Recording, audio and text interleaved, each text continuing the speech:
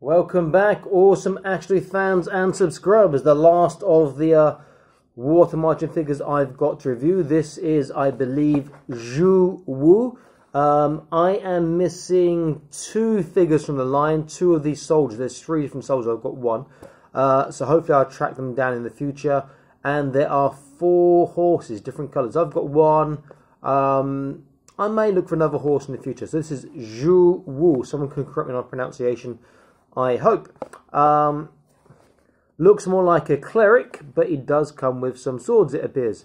On the back shows you the figure. There's a couple of swords up there, some spare hands. Looks pretty cool. Let's open him up and have a look.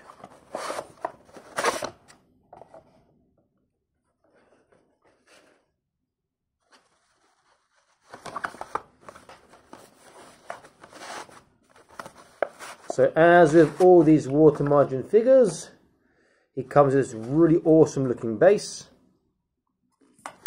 I'm assuming a name stone, maybe. Quite rubbery at the top. That just fits in very easily like thus, and you can put them on the pegs. A name. Oh, I've got two cards in here. Now I'm slightly baffled. Okay, are they the same? They are not the same. So, because my wife is very shy and she won't come on camera, I'm going to pause this and ask her about the other cards and the other names. So, back in a second.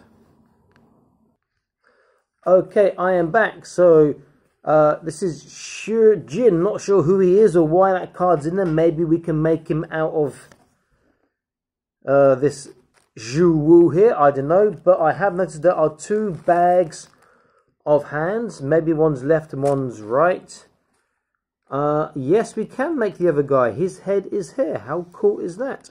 So let's see the hands. We've got... Are these just left and right, or are they mixed bags? Let me have a look and see. So this is right hand, left hand, left hand. Right, right, right, left, left, left, left, right. Those are matching, I believe. Yep, this one could be the same. So I've got double here. Let's have a look. So I've got that hand already, got that hand already, got that hand. No, that one's... Yeah, got that hand already. Yeah, I've got two sets of the same hands, which I don't mind, because having spare hands is always great for your customs and whatnot.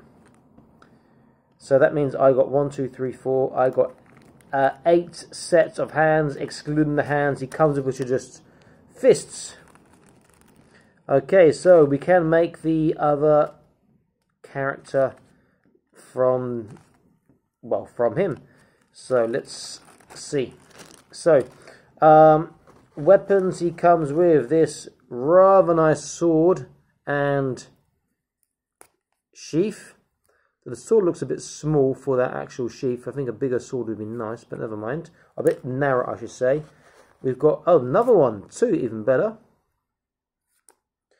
And we have here a spear or two-edged spear with this sort of weapon here. Interesting. No other weapons in there. Then with the figure himself. Again, these figures are generally a touch on the large size 118, but he does look pretty damn cool. More of a cleric look.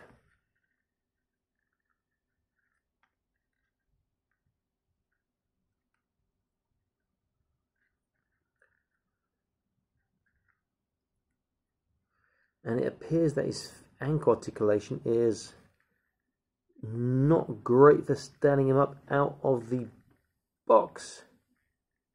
Let's have a look now. Okay, there he goes. Looks like a nice sort of cleric. Put his head down a little bit. There, looks better. So he has his typical left and right. He has a up, down, no side to side. Shoulders. Well, if it doesn't pop out, he'll get over the 180, which is fantastic. Elbows on these ones with these clothes is generally not good, so he won't even get 90 degrees. His hands are quite tiny with these fists here. Hands have this flexation on both sides. He does have his trunk twist separate to his clothes, which is nice, and a waist twist. His legs won't go out at all or forwards and backwards much inside this sort of clothes here, but that can come off, as can loads of things. Face sculpt is really nice on that face there. Let's take that part off. Let's take him apart. Okay. Interesting. What's interesting here is that dress part is one part with his body, unless it comes through I'll tell a lie, it pops out just through here quite easily, so that was quite smart of them. Okay, so if I put him back together again, so that way he goes on, and that way should be that way.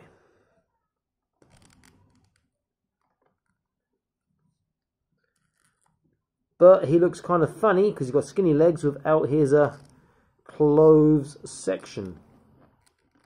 And also, here the guy is shirtless. We can't get shirtless. And he won't get a tight enough connection with his waist to his pelvis. But it's good that you can take the clothes off quite easily. Looks good, big feet. Okay, so we have the trunk, we have waist turn, but the waist pin doesn't, it looks like it's slightly too big, and so you can't get tight enough, or rather far enough, you get this big gap into the body. But you can actually fix that yourself with just a knife, patience, and a steady hand. Very steady hand. You don't want to ruin your nice action figure.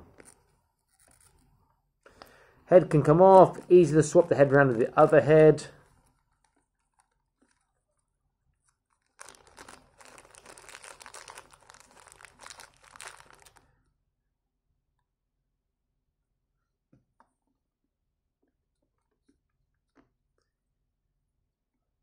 So easy. There we go. And this sculpt's nice. Looks rather cool as well. But with that body looking strange with his legs, looks a bit unusual.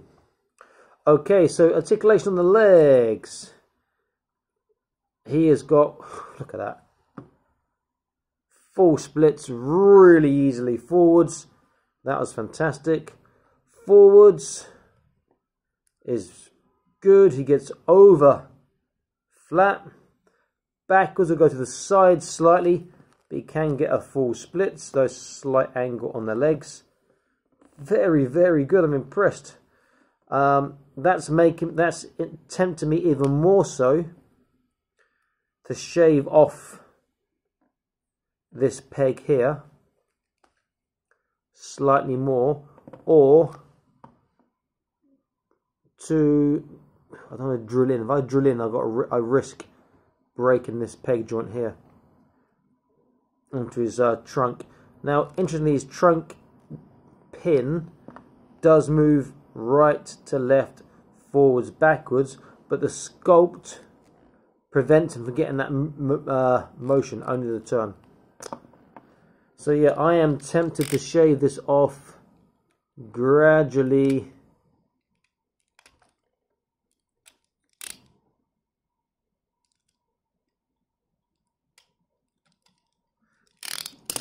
Bit by bit, so he fits in.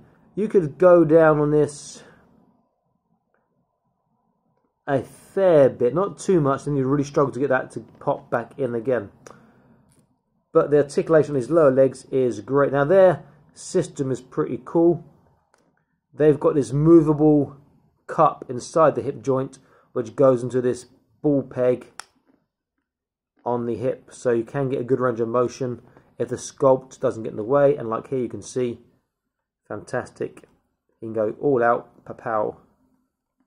and do taekwondo for the country, for the Olympics. A great figure. Just a shame that when you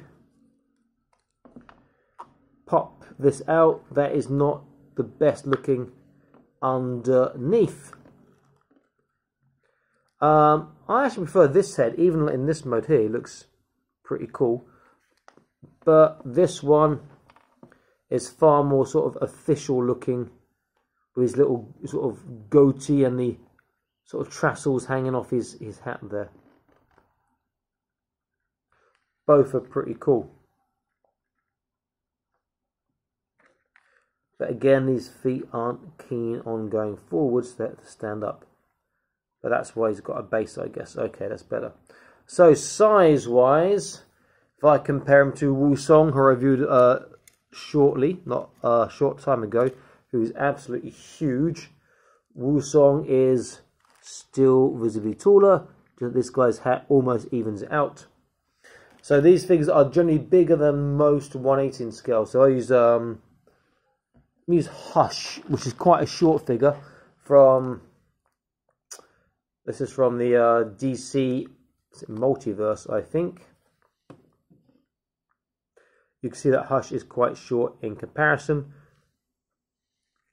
but they can scale together still. Very, very nice looking figure again. So I think Z&Y Productions are getting better and better with each wave of figures they release. And they do have a chess set coming out in the future. I don't know if it's an articulated figures chess set, but wouldn't that be great if there's 1/18 scale articulated figures chess set? That would be awesome. And that looks pretty cool. There's sort of rushes and stuff and reeds on the actual chessboard, sort of atmospheric. And again, it's for the water margin, hence why the rushes and reeds on there. Great looking figure. He'll hold the sword well, can tell by the handle already. Shame he's not painted. That sword should be broader and the slot here bigger to accommodate the broader sword, but it still looks pretty well. There are pegs on this, but there are no holes for that to peg into. So I'm not sure where that goes into. There's nothing on his belt thing here. On his back there's nothing. On this is nothing. I could take that off here. Still nothing. So I can't see any holes where those are going to peg into. But it's got them on both sides. Maybe I'm just imagining that. Hands are quite small in this one, so the other ones, the hands are quite big. Nice looking figure. But I think I prefer the other two that I reviewed recently, particularly this Wusong guy, because he's just so intimidating, you know. Okay, great figures again. I'm glad that we've got someone who's making these sorts of legendary, I should say, characters from Chinese folklore and so forth. It's great to have them in 1/18 scale. Even if they are on a touch on a large side, it's still great to have them. And accessories and all the hands you get as well are fantastic. Okay, this is Awesome Match Toys signing out, saying please like, share and subscribe. I'll be back soon with more Awesome Match Toys videos for you. Stay happy, keep collecting, and please click on the notification icon to stay up to date with latest news, reviews, etc. Okay? Bye-bye.